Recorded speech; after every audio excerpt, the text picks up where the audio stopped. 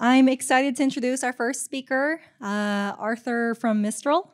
Arthur is the founder and CEO of Mistral AI, despite just being 9 months old as a company and having many fewer resources than some of the large foundation model companies so far. I think they've really shocked everybody by putting out incredibly high-quality models approaching GPT-4 and Caliber out into the open. So we're thrilled to have Arthur with us today, all the way from France, to share more about the opportunity behind building open source.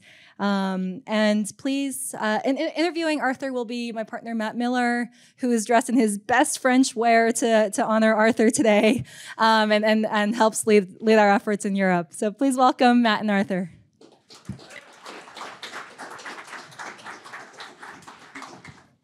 With all the efficiency of a French train, right? Just right on time. Right on time. We were sweating a little bit back there because just walked in the door. But good to see you. Thanks for coming all this way. Thanks for being with us here at AI Ascent today. Thank you for hosting us. Yeah, absolutely. Would love to maybe start with the background story of, why you chose to start Mistral, and maybe just take us to the beginning. We all know about your career your successful career at DeepMind, your work on the chinchilla paper. But tell us, maybe share with us. We always love to hear at Sequoia, and I know that our founder community also loves to hear that spark that gave you the idea to launch and to start to break out and start your own company. Yeah, sure. So we started the company in April, but I guess the idea was out there for a couple of months before. Timothée and I were in master together. Guillaume and I were in school together, so we knew each other from before, and we had been in the field for 10 years doing research. And so we loved the way AI progressed because of the open exchanges that occurred between academic labs, industrial labs, and how everybody was able to build on top of one another. And it was still the case, I guess, when even in the beginning of the LLM era, where OpenAI and DeepMind were actually contributing to one another roadmap. And this kind of stopped in 2022. So basically, one of the last paper doing important changes to the way we train models was Chinchilla, and that was the last model that Google ever published, last important model in the field that Google published. And so for us, it was a bit of a shame that that the field stopped doing open contributions that early in the AI journey, because we were very far away from finishing it.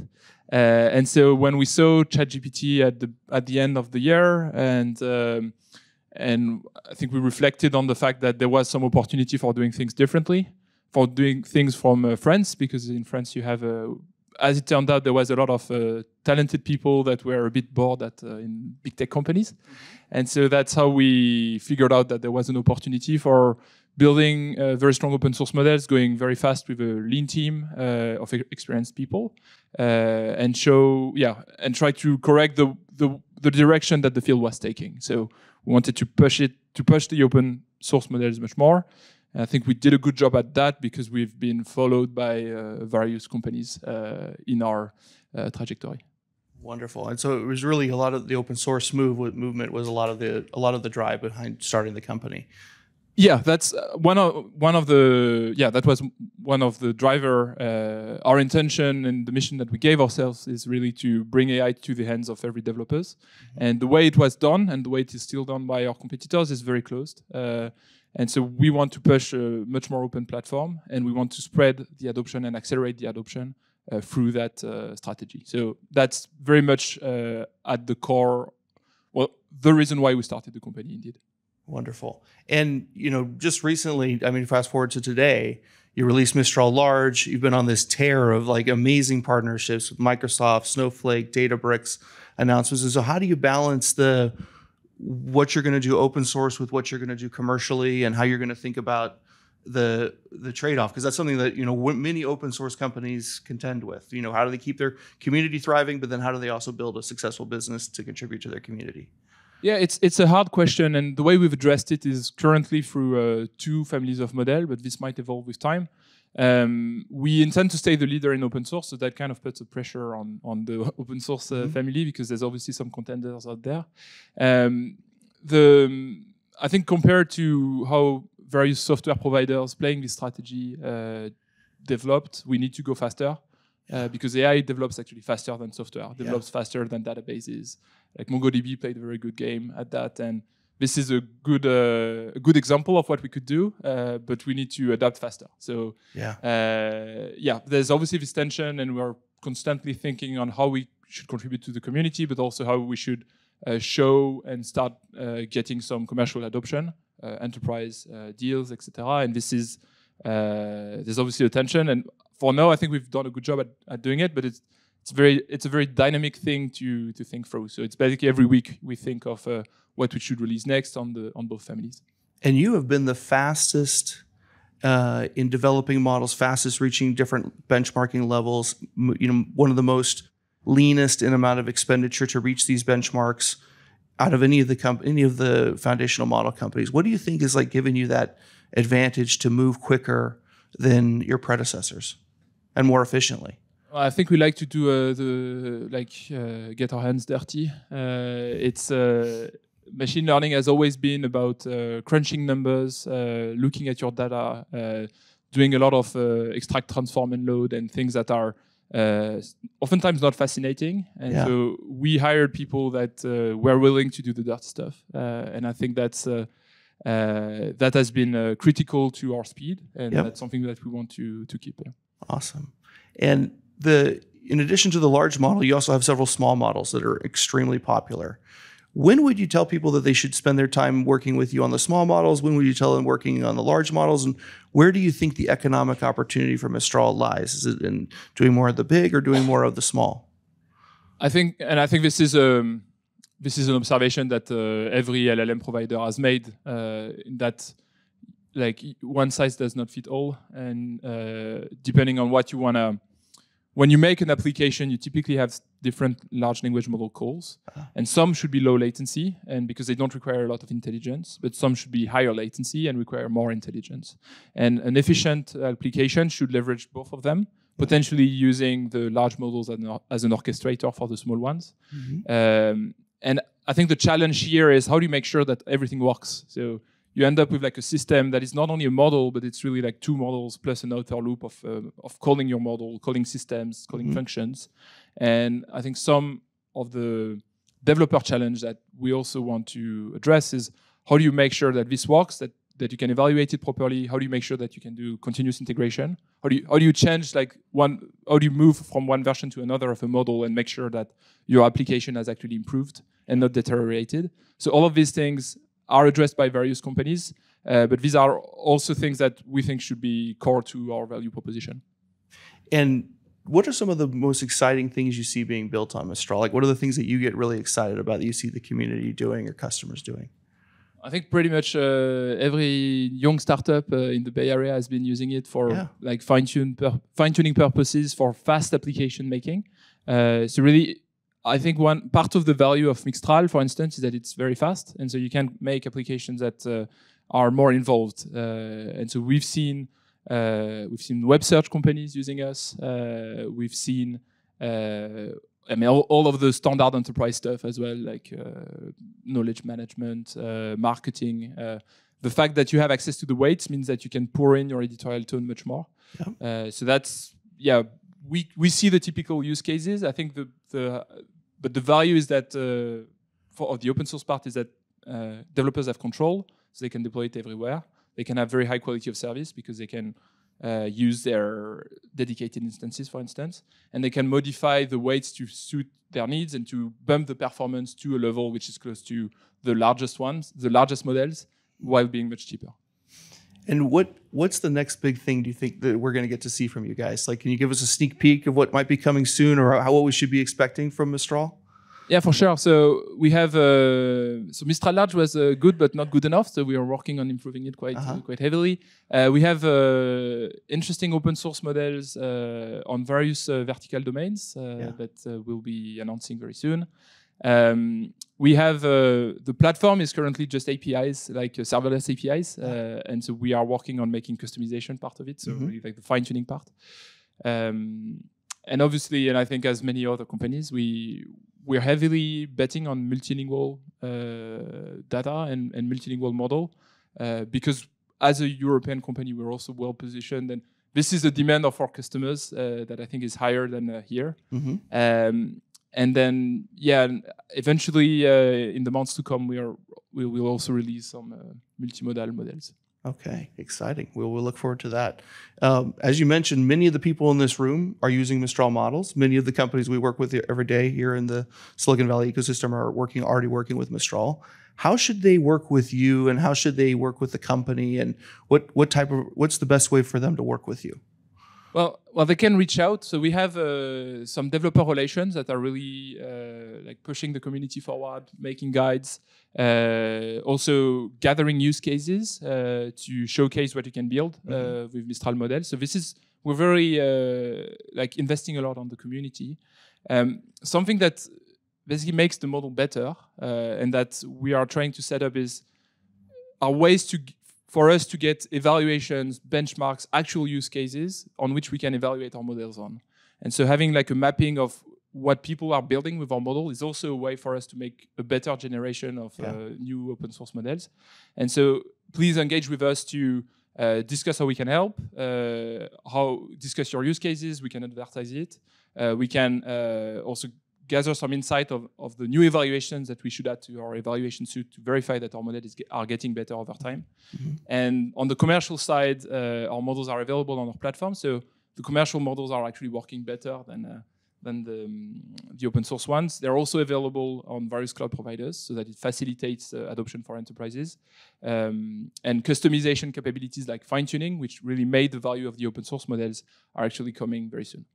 Wonderful. And you talked a little bit about the benefits of being in Europe. You touched on it briefly.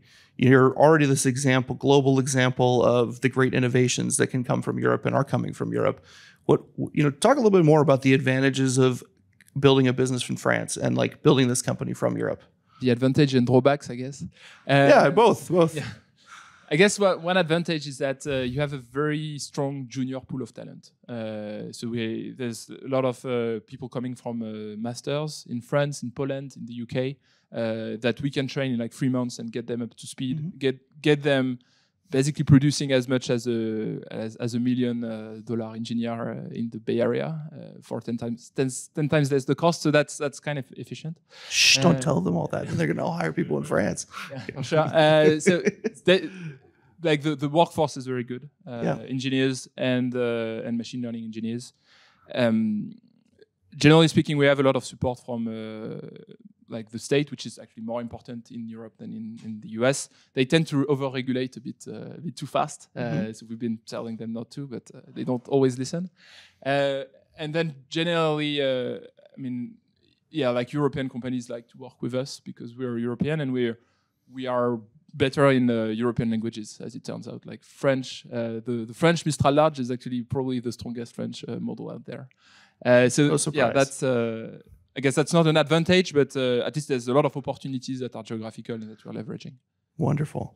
And paint the picture for us 5 years from now. Like I know that this world's moving so fast. You just think about like all the things you've gone through in the 2 years. It's not even 2 years old as a company. It's almost 2 years old as a company. But 5 years from now, where does Mistral sit? What do you think you have achieved? What does this landscape look like? So our bet is that basically the platform and the infrastructure of artificial intelligence will be open. Yeah. And based on that, we'll be able to create assistants and then potentially autonomous agent. And we believe that we can become this platform by being the most open platform out there, by being independent from cloud providers, etc. So in 5 years from now, I have literally no idea of what this is going to look like. If you looked at the field in like 2019, I don't think you could bet on where we would be today. But we are evolving toward more and more autonomous agents. We can do more and more tasks. I think the way we work is going to be changed profoundly. And making such agents and assistants is going to be easier and easier. So right now we're focusing on the developer world, but I expect that like AI technology is in itself so easily controllable through human language that potentially at some point the developer becomes the user. And so we are evolving toward any user being able to create its own assistant or its own autonomous agent. I'm pretty sure that in 5 years from now, this will be like something that you learn to do at school. Awesome. Well, we have about 5 minutes left. Just want to open up in case there's any questions from the audience. Don't be shy. Sonia's got a question. How do you see the future of open source versus commercial models playing out for your company? Like, I think you made a huge splash with open source at first. As you mentioned, some of the commercial models are even better now. How do you imagine that plays out over the next handful of years? Well, I guess the one thing we optimize for is to be able to continuously produce open models with a sustainable business model to actually like fuel the development of the next generation. And so I think that's, as I've said, this is going to evolve with time. But in order to stay relevant, we need to stay the best at producing open source models, at least on some part of the spectrum. So that can be the small models, that can be the very big models, and so that's very much something that basically that sets the constraints of whatever we can do. Staying relevant in the open source world, staying the best solution for developers is really our mission, and we'll keep doing it. David? There's got to be questions from more than just the Sequoia partners, guys. Come on. Can you talk to us a little bit about Llama 3 and Facebook and how you think about competition with them? Well, Llama 3 is working on, I guess, making models. I'm not sure they will be open source. I have no idea of what's going on there. So far, I think we've been delivering faster and smaller models. So we expect to be continuing doing it. But generally, the good thing about open source is that it's never too much of a competition, because once you have if you have several actors, normally that should actually benefit to everybody. And so there should be some, if they turn out to be very strong, there will be some cross-pollination, and we'll welcome it. One thing that's made you guys different from other proprietary model providers is the partnerships with Snowflake and Databricks, for example, and running natively in their clouds as opposed to sort of just having API connectivity. Curious if you can talk about why you did those deals, and then also what you see as the future of, say, a Databricks or a Snowflake in the brave new LLM world. I guess you should ask them, but I think generally speaking, AI models become very strong if they are connected to data and grounding information. As it turns out, the enterprise data is oftentimes either on Snowflake or on Databricks, or sometimes on AWS. And so being able for customers to be able to deploy the technology exactly where their data is I think quite important. I expect that this will continue being the case, especially as I believe we'll move on to more stateful AI deployment. So today we deploy serverless APIs with not much state. It's really like Lambda functions. But as we go forward and as we make models more and more specialized, as we make them more tuned to use cases, and as we make them self-improving, you will have to manage state, and those could actually be part of the data cloud. So there's an open question of where do you put the AI state, and I think that's my understanding is that Snowflake and Databricks would like it to be on their data cloud. And I think there's a question right behind him, the gray switch. I'm curious where you draw the line between openness and proprietary. So you're releasing the weights. Would you also be comfortable sharing more about how you train the models, the recipe for how you collect the data, how you do mixture of experts training, or do you draw the line at like we release the weights and the rest is proprietary? So that's where we draw the line, and I think the reason for that is that it's a very competitive landscape, and so it's similar to like the tension there is in between having some form of revenue to sustain the next generation, and there's also a tension between what you actually disclose and everything that, in order to stay ahead of the curve and not to give your recipe to your competitors. And so again, this is the moving line. If there's also some game theory at stake, like if everybody starts doing it, then we could do it. But for now, we are not taking this risk indeed. I'm curious when another company releases weights for a model like Grok, for example, and you only see the weights, what kinds of practices do you guys do internally to see what you can learn from it? You can't learn a lot of things from weights. So we don't even look at it. It's actually too big for us to deploy. Grok is quite big. Or was there any architecture learning? I guess they are using like a mixture of expert, pretty standard setting, with a couple of tricks that I knew about actually. But yeah, that's there's not a lot of things to learn from the recipe themselves by looking at the weights. You can try to infer things, but that's like reverse engineering is not that easy. It's basically compressing information, and it compresses information sufficiently highly so that you can't really find out what's going on.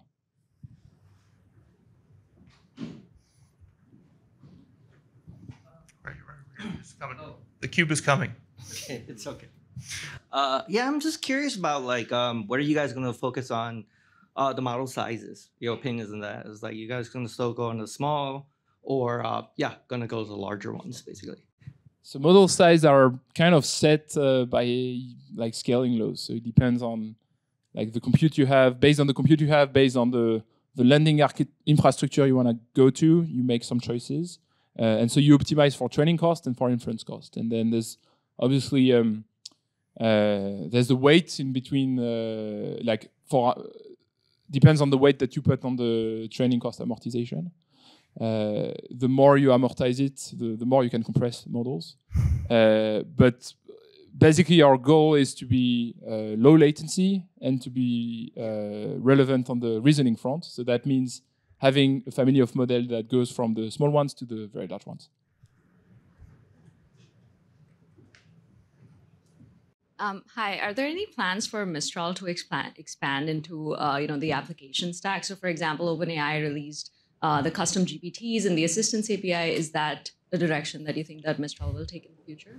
Yeah, so I think, as I've said, we are really focusing on the developer first. But there's many, like the frontier is pretty thin in between developers and users for this technology. And so that's the reason why we released an assistant demonstrator called Le Chat, which is the cat in English. And it's the point here is to expose it to enterprises as well and make them able to connect their data, connect their context.